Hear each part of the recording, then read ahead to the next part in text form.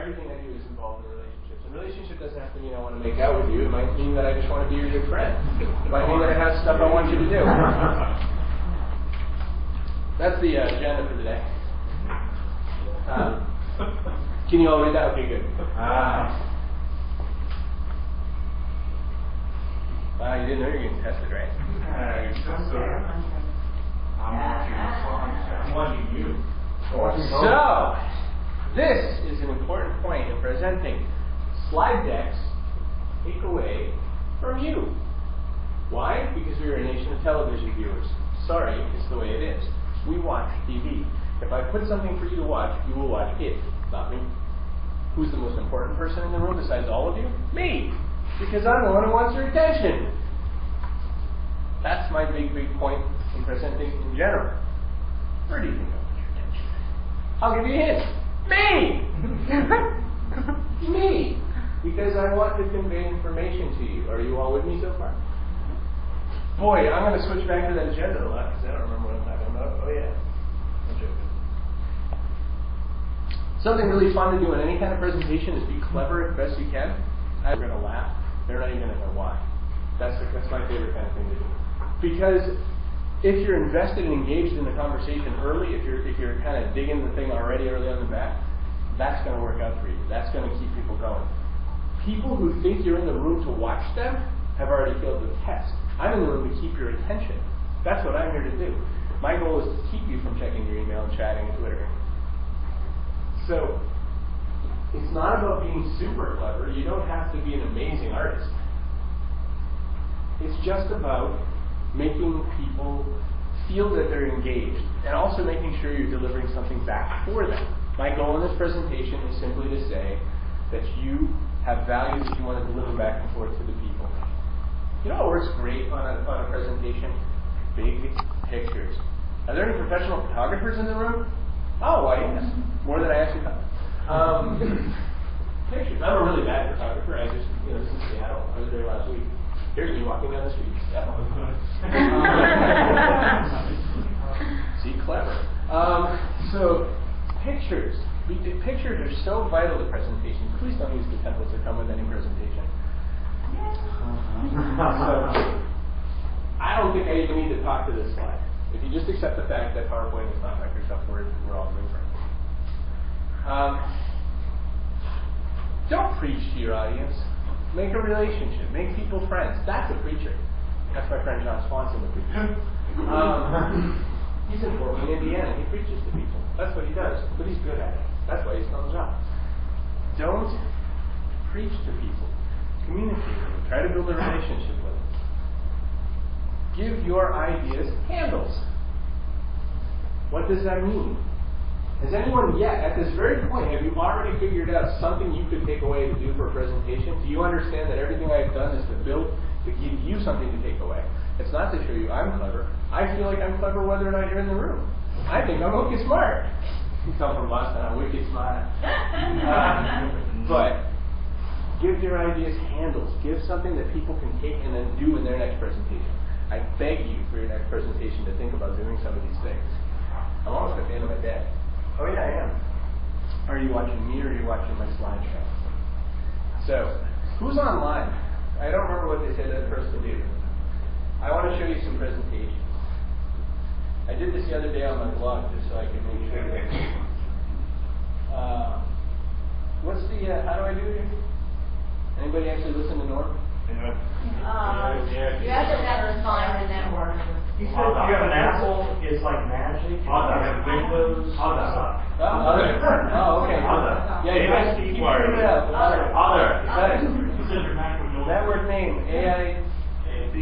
Wireless, one word. Yep, wireless security, did you say? I think WP password, but that's what I'll be running. Alright. You guys are awesome. The password is this. No password. Alright, you all with me? Alright. Dear wireless friends, Oh! Hey! Hot diggity. You know, one good part of doing presentations is being prepared. Let's see. You think the YMCA is fast? No, there's protected. This is called stealing Wi-Fi. I was So there should be You an guys are error. correct username? Yeah, there should be another. It didn't, it's Oh. LC156. All right, hang on, kids. What do we do? Oh, Apple, you like to use my PC that's online. It's a weapon too. Yeah, It's but just AIC wireless. Yeah, it says we should come up free and have No web. your security. Oh, no web? No web. All right. Never name may have few words. So you know, if you're presenting, you should be really prepared, right? Really?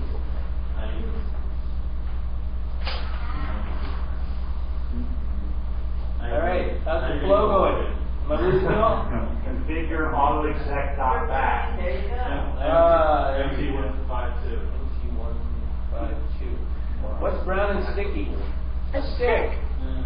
Just got that one in. That was voted the world's worst joke in over 100 countries. It's one of my favorites. So technically online, I think?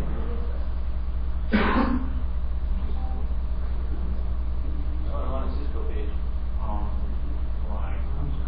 Okay.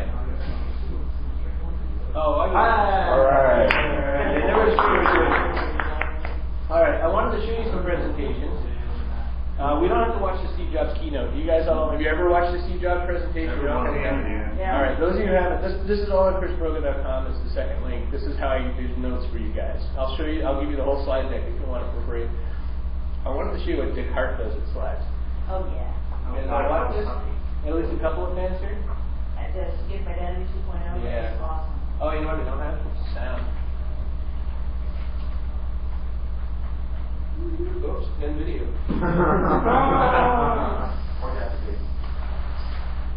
So, Chris, this is what you want to do. Yeah. How's that working? You're evoking a lot of sympathy. I'm trying to make it work, right? We're paying attention to you. Right. Right. You guys hearing Yes. me? Forget it. You know what? So the best part about presentations. That's awesome. Just like that, I'm back to a robot. The best part about presentations is making a relationship and establishing a relationship. It's also about knowing your stuff so that you don't actually need the gear. It's not about the deck. It's always about what you know how to do. It's always about you're tricky. It's always about knowing how you're going to try to engage the audience and get people together. The reason I left all this air into the presentation was we could talk a lot about it, because the whole point of this podcast is not to have somebody stand up and all you put your class show. So.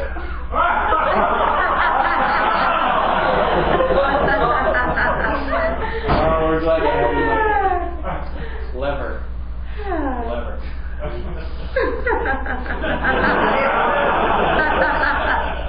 Could have been anybody. So, who has presented a bunch before? Who thinks they're pretty good at it? Who has questions about what to do, what not to do? Like that was what not to do. Just assume Wi-Fi. Andy? You said in your little break, lose the ums. That's a great one. Yeah, we can go back to the deck. You can actually see that, right? I a lot. Do you? Yeah. There's a few ways to get around that, Andy, and one of them, the one I use, because when I learned to start audio podcasting, or when I pretended to start audio podcasting, what I do is I leave air. Instead of an I just go. Because strangely, you connect dead air more to somebody thinking, and about ready to present something of value than which is is like you're fishing through your purse or your pockets or I'm looking for this.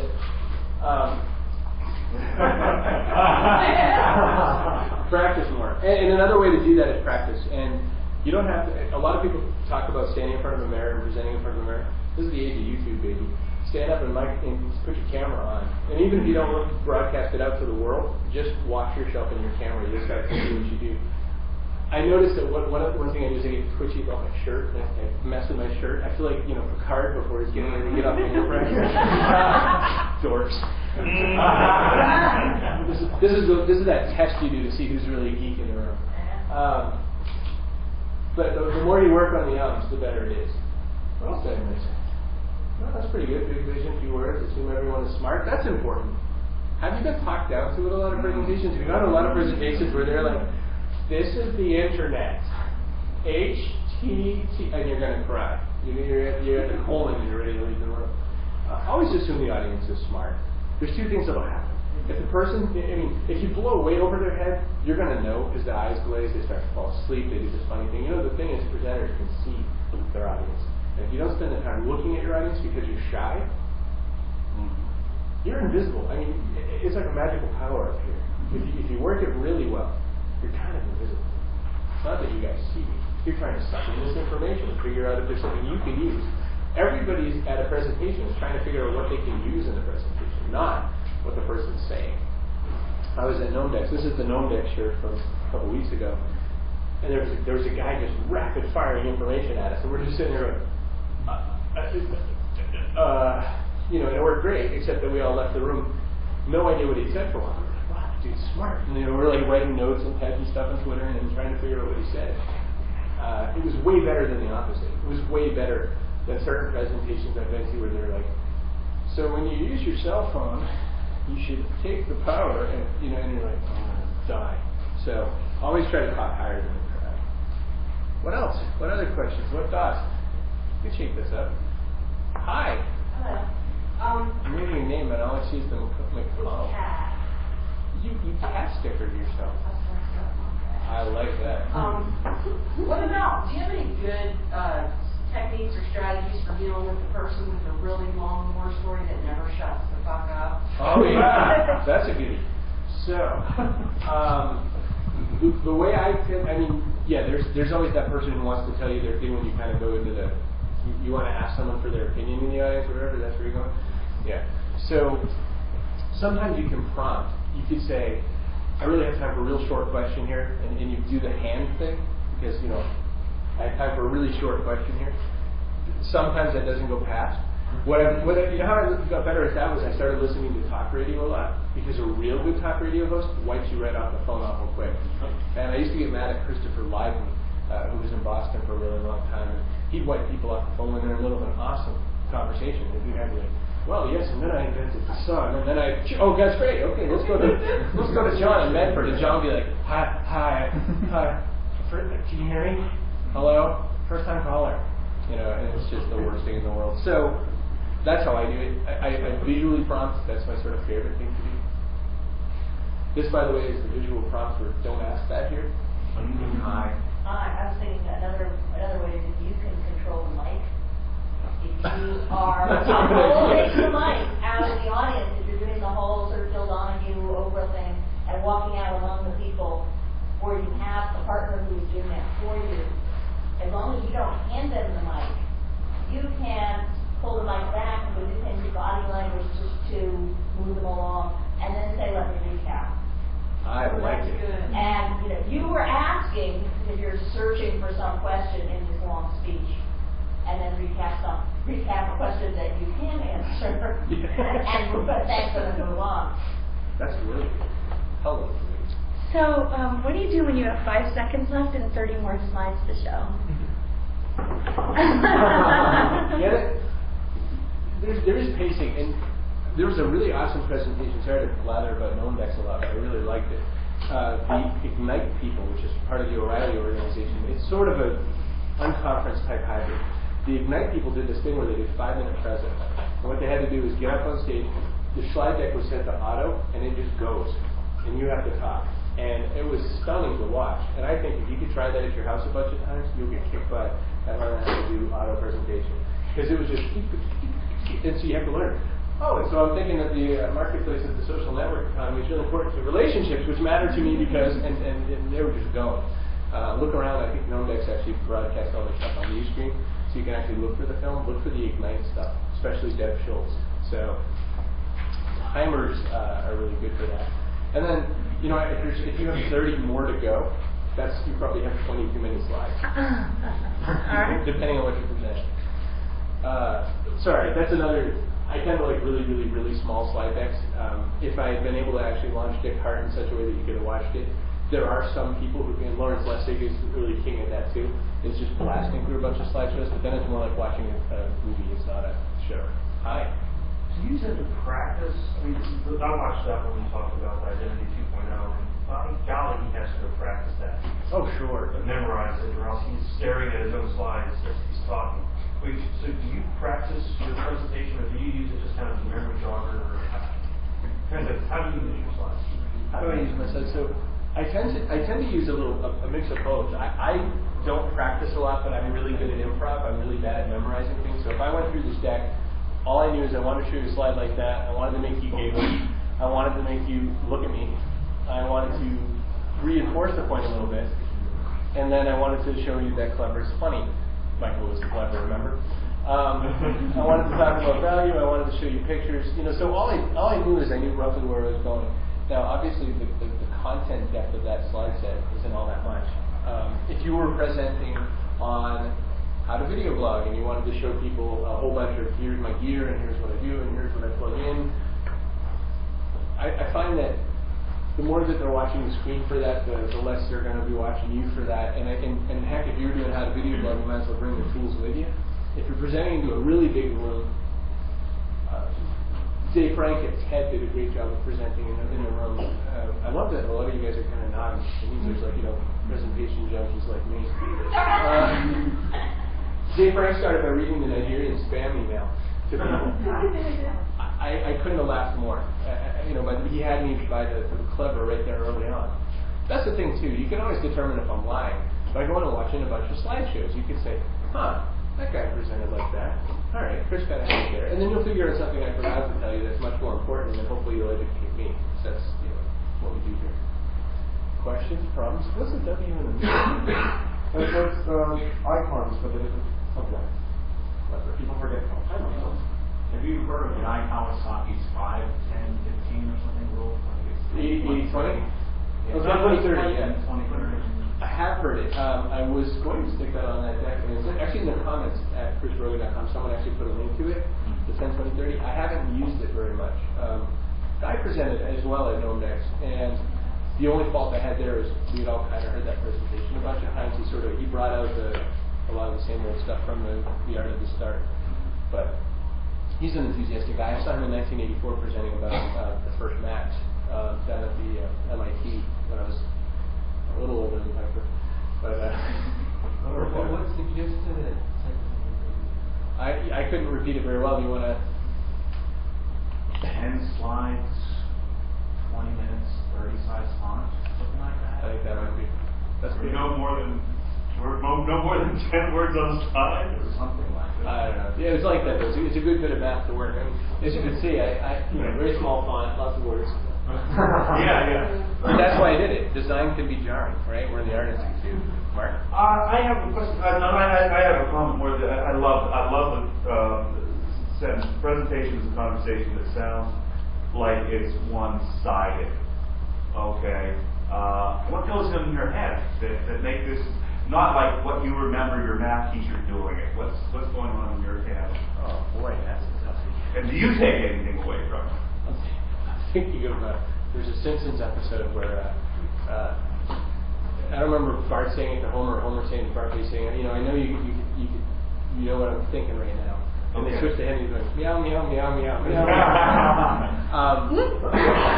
What goes on in my head when I'm in a presentation is I tend to look at the crowd a real lot. And I'm watching eyeballs, and I'm looking to see who's kind of looking bored or whatever. I'm looking to see who's kind of nodding with me, because if they're nodding with me, then I get excited when I do something.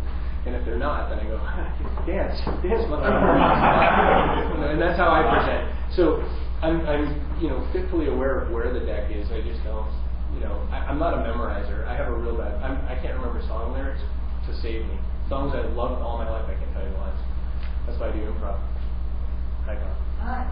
I was just going to mention, we were talking about the slides earlier. A couple of things that at least I teach when I'm teaching my presentations, public speaking classes, is not to just put randomness on the screen behind you, complete randomness, things that don't have anything to do with your presentation or where you're going, because it'll confuse your audience and will spend most of their time going, why is that there? And then did I miss something? The other thing is not to put your entire speech or presentation on your slide. Right. Then they're wasting their time sitting here listening to you when they could be reading. That's absolutely right. You know, because a lot of people, you're going to probably say that a lot of people consider their slide deck their handout material, and that's not really true. Should you be considering putting on handout material, which I don't like to do, which is why I blogged it, you can, and that's another way to learn how to beat your ums, is to be very aware of them. You can make a PowerPoint or a PDF or something that you want to give in this presentation. Obviously, I present on black a lot. I like black. The negative to that is obviously if you print that, your family's going to hate you. So this could have been random, I guess, but I was kind of talking about the notion of clever. And what I do when I design my slide decks, and I consider it design. I'm a really bad designer. I've never gone to art school except for when I'm at PodCamp. I consider my design to be silly, but what I like to do is I like to jar your head.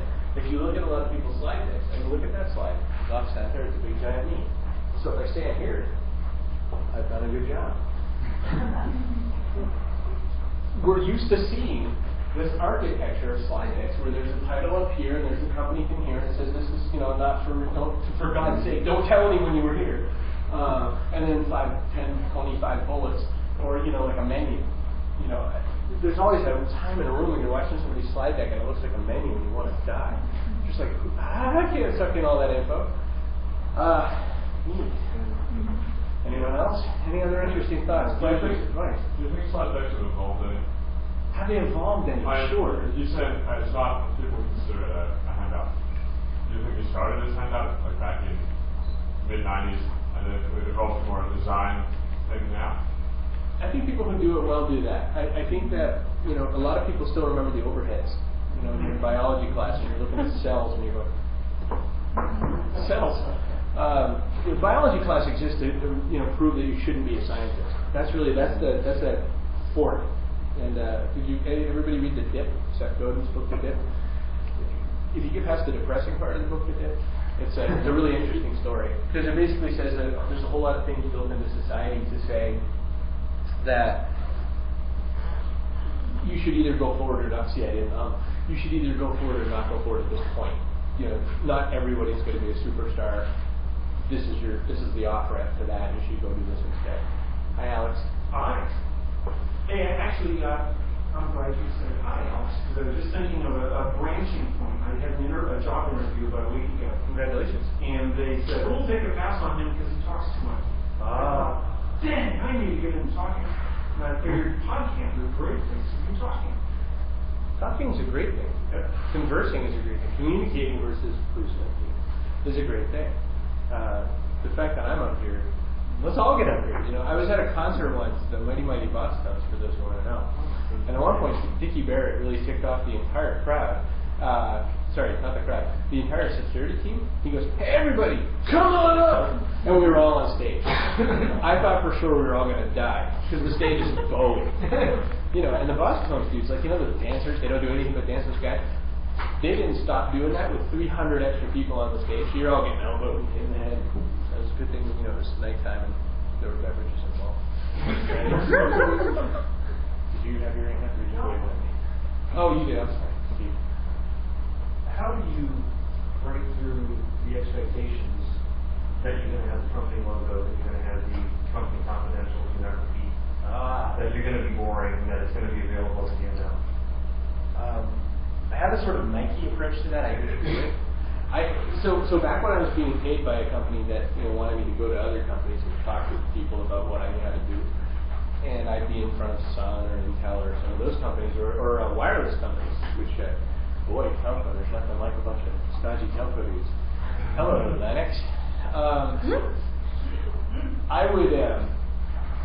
I would always kill those slides. I would always kill the deck. And now, there are big corporations that have insane legal requirements. I would write it in that point font and put it all in one slide. I'd go, this is all the stuff that should be on all the slides. This is my logo. This is all the legal requirements. Don't tell anybody about the show. And I hit the next slide, and every other slide would look like the rest. We do a lot of things in life because we think that there are boundaries that are just not really there. You could ultimately drive on the other side of the road out there should you choose. You just have to weigh the considerations of what happens when you do that. There are things in our life that we all do. We're almost all sitting in chairs except for Sword. I love sitting on the floor in meetings, big office meetings. I've done it a bunch of times, and there's nothing weirder than a bunch of guys with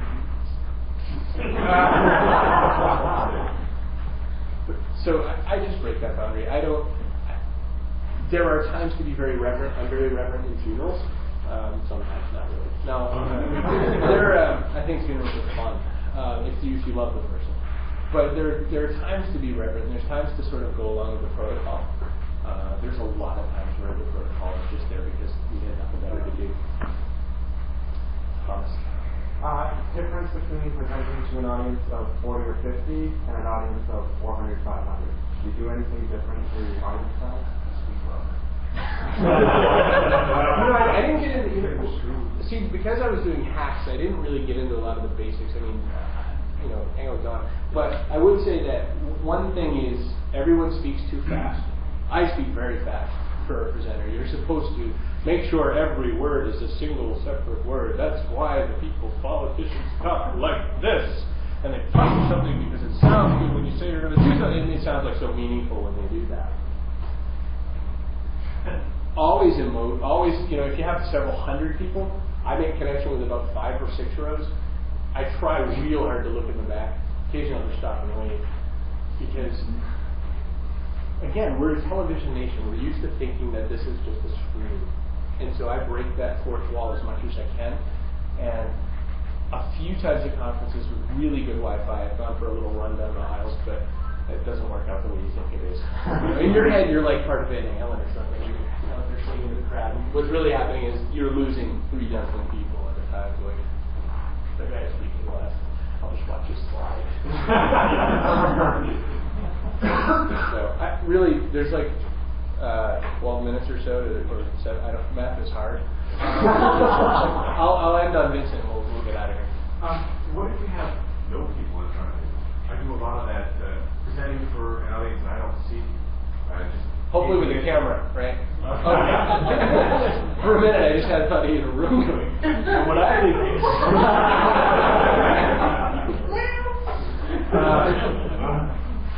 it's all people in an industry, and it's Tony Khan from WGBH has 30 plus years experience of doing radio, and his response to doing this is he always thinks about that he's looking into the eyes of somebody that he loves very dearly.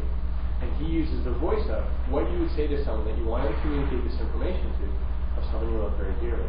Now, obviously, you have to look into the little circle or lens, but you look into the lens and you think about, I am doing my hardest to crawl through this lens and make a relationship with somebody on that other side. Now, I'm not saying that like huggy-feely, I love you, try to kiss them. I'm saying it like, even if you're talking to the aerospace industry, they're looking at you as the conduit for the information you're presenting to them, so they want that relationship with you. The other thing is always don't forget to be human. I love websites that belong to one person that say we. I love websites that talk all about is such a the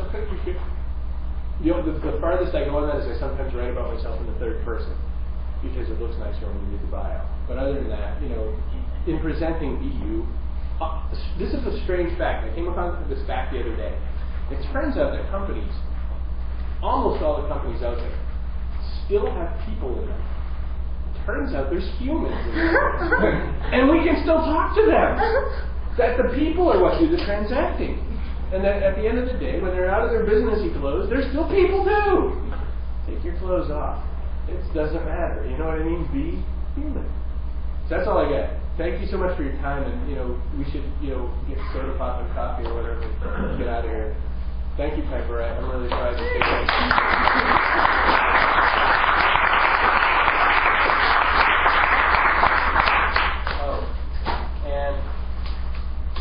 I love putting contact info on slides. If you guys can't find me on the internet, you're doing a bad job.